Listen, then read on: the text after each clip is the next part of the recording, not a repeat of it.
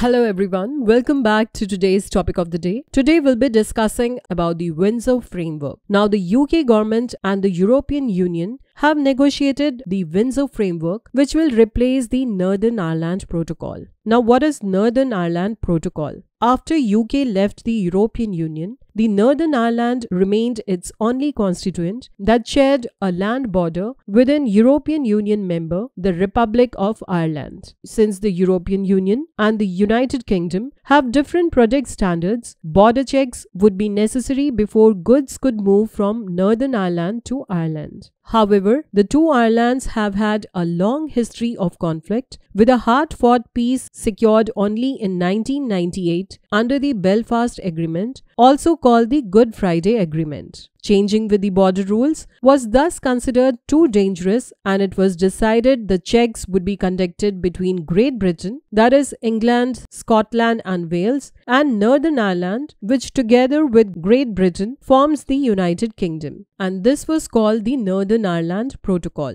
Now there were certain problems with the Northern Ireland Protocol. Under this protocol, the Northern Ireland remained in the European Union's single market, and trade and customs inspections of goods coming from Great Britain took place at its ports along with the Irish Sea. The checks made the trade between Great Britain and the Northern Ireland cumbersome, with food products especially losing out on shelf life while they waited for clearance. Some taxation and spending policies of the UK government could not be implemented in the Northern Ireland because of the European Union rules. The sale of medicines too was caught between different British and European Union rules. Also, any kind of border in the Irish Sea urged those who want a United Kingdom. Now about the Windsor Framework. The Windsor Framework is a proposed post-Brexit legal agreement between the European Union and the United Kingdom, which was announced on 27th of February 2023. It is designed to address the problem of the movement of goods between the European single market and the United Kingdom in the current Northern Ireland Protocol. The agreement was named after the meeting of the UK Prime Minister Rishi Sunak and the President of the European Commission Ursula von der Leyen at the Windsor Great Park in Berkshire, England. Now about the green and red lane system. The framework introduced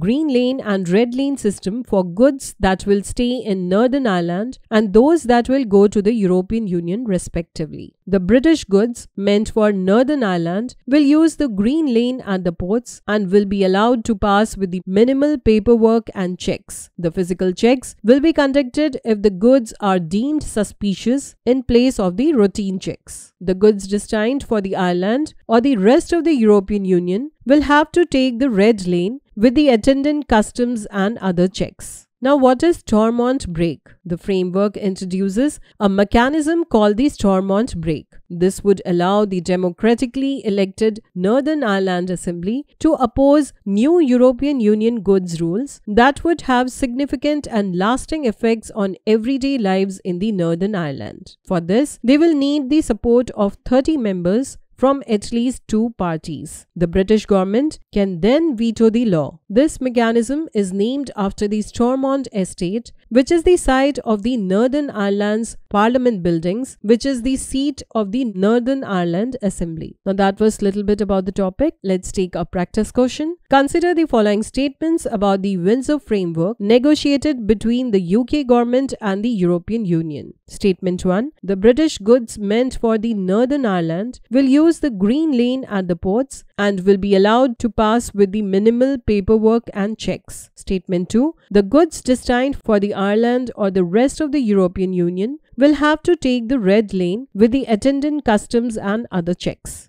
Now, which of the statements given above is or are correct? You may take a moment and give your answer in the comment section below.